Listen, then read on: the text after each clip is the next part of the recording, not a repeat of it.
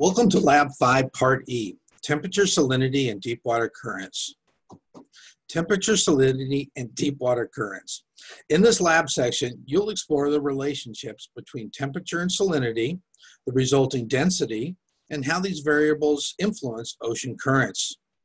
The following global surface map illustrates seawater density is directly related to temperature and salinity.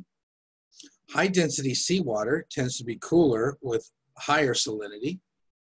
Lower density seawater tends to be warmer with lower salinity. And as a result, many dense water bodies are formed in high latitudes. As a direct result, high-density surface waters spontaneously sink in what's known as downwelling. These sinking waters are then replaced, which experience the same changes in temperature and salinity, and in turn also sink.